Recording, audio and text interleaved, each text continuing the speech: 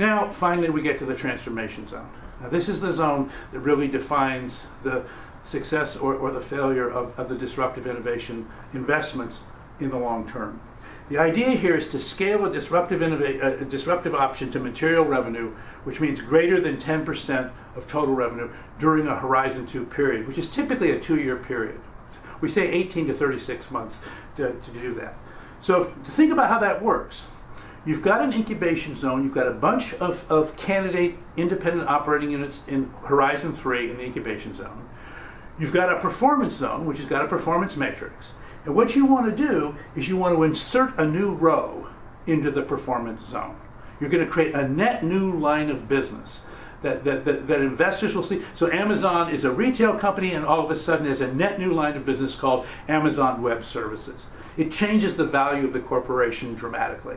Apple was a PC company, then it had a music business, then it had a smartphone business, then it had a tablet business. 3 new rows in the performance matrix changed the value of the company dramatically going forward.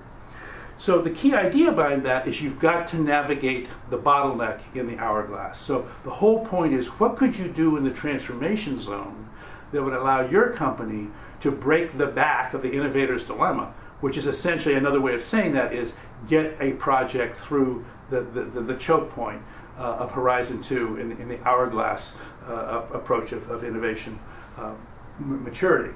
So when you do this, the key understanding is this is an unnatural act from the point of view that you cannot do business as usual and perform this act successfully at the same time. Because what happens when you try to when you take one of these disruptive innovations and bring it to scale, you make demands on the rest of the corporation that far exceed the normal bandwidth of what they can absorb. Their elasticity, you're snapping their elastic is what's happening.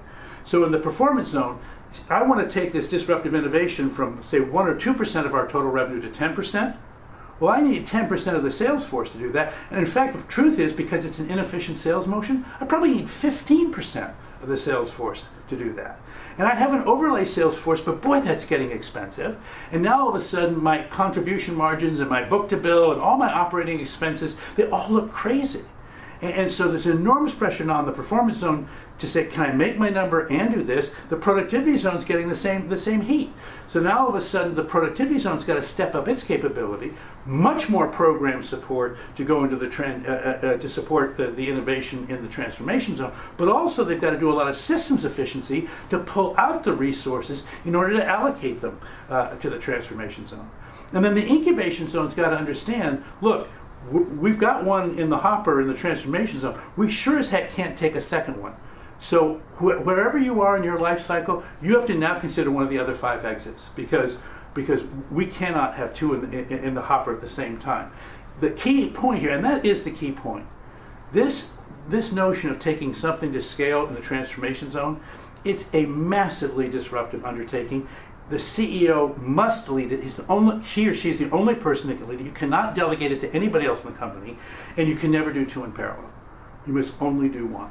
And I have to say that notion that the CEO is the only one that can lead and that you cannot do 2 at the same time, those 2 are the principles that are most likely to have been violated in the 54 companies that didn't catch the next wave.